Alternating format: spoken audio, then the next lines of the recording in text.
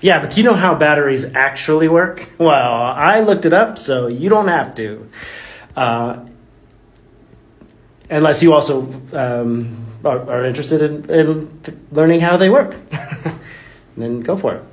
So I did go look it up. And after a little bit of extra reading and realizing how actually complicated batteries are, I'm here to try and explain some of it. But before I can do that, I have to kind of explain what electricity is. Electricity is the movement of electrons through a material that allows them to move through it, or a conductor, like wires, say, usually made out of metal, or a solution that has dissolved ions in it. Now back to our battery. Really, what a battery is this little packet comprised of three important components: an anode material, a cathode material, and an electrolyte that lets the battery stuff happen. What's going on inside the battery are two chemical reactions, one called oxidation and one called reduction.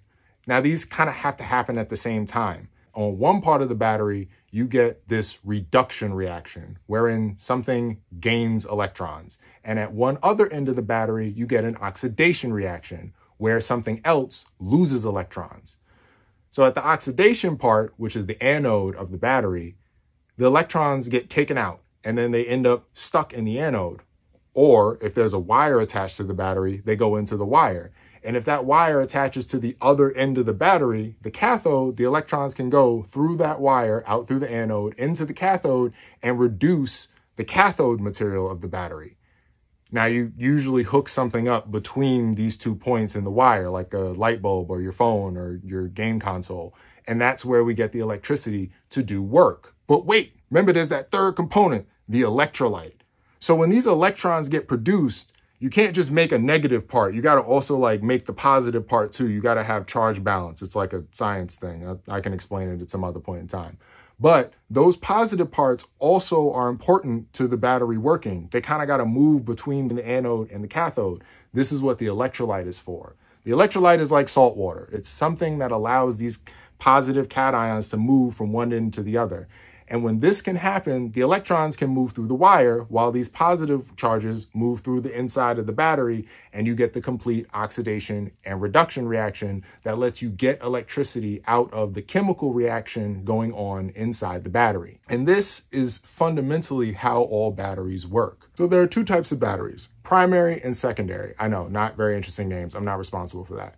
Primary batteries are the ones that you use like in a Game Boy or a remote, and when they die, you recycle them.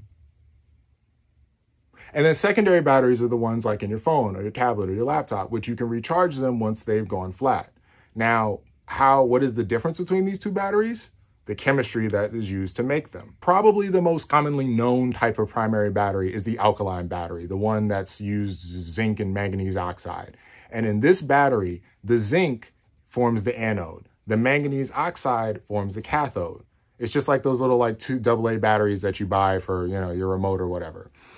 As this anode material, the zinc, drains, it turns into what's called zinc oxide or zinc hydroxide, depending upon what the electrolyte is made out of. These batteries can't be recharged because you can't turn that zinc hydroxide back into zinc metal. Conversely, you can't turn the manganese oxide cathode material back into its original form either. This results eventually in the battery being depleted because there's only so many electrons stored in the materials that are used to make these chemical reactions go inside the battery. The magic happens with rechargeable batteries. In rechargeable batteries, such as lithium-ion batteries, when the battery is being used, you're forming lithium cations inside the battery and taking out the electrons. And lithium, of course, is very happy to turn into a cation. It absolutely wants to be a cation. You get so much energy from lithium when you take an electron away. It's absurd. The other thing that's kind of cool is that with lithium ions, because of their chemistry, you can also plug electricity back into the battery kind of in the reverse order.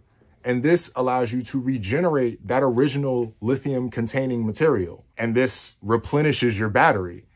And these lithium batteries actually get thousands of cycles before they really go bad, especially the modern, newer ones. Older ones, technology advances. So in really short, because there's actually a lot that can be said about batteries, batteries work by taking a chemical reaction and setting it up in a specific physical arrangement such that you make the products of this reaction, electrons, flow outside the battery and into something that can make those electrons do work.